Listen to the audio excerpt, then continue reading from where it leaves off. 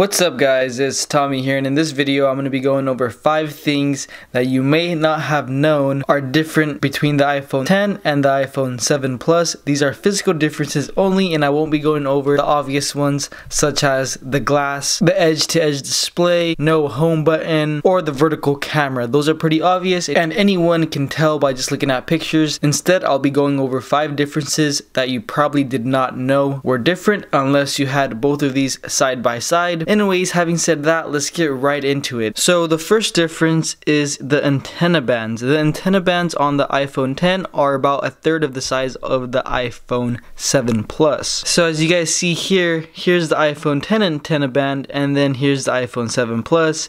It is quite a difference. It's at least 1/3 smaller, if not more. Since we're at this angle, we'll go ahead and point out difference number 2. As you guys can probably already tell, it's the power button. The power button is about 2 times bigger on the iPhone 10 than the iPhone 7 Plus. I actually really like that. It is very easy to press the button. Not that it isn't on the 7 Plus, it just makes it even easier on the 10. Moving forward to difference number 3, the front facing camera is on the right side instead of the left side like on the 7 Plus of the little hearing bar. iPhone 7 Plus is on the left side and then the iPhone 10 is on the right side. And then number 4 would be the bar right over here. I'm not 100% sure what it's called, I completely forgot. Anyways, on the iPhone 10 it's much smaller than the iPhone 7 Plus. Alright guys, so for difference number 5, it is the amount of holes in the speakers on the bottom. As you guys see, the iPhone 7 Plus has 8 holes for the speakers while the iPhone 10 only has 6. I'm pretty sure that is because the iPhone 10 isn't as wide as the iPhone 7 Plus. Alright guys, so I decided to throw in one more, and that is that the iPhone 10 doesn't have any of this little writing like the iPhone 7 Plus does, which makes it look a lot nicer that way, in my opinion. But that pretty much sums up the video. If you enjoyed it, please give it a like. If you know any other differences,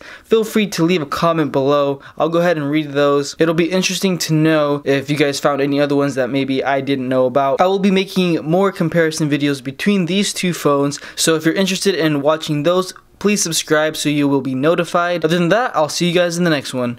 Peace.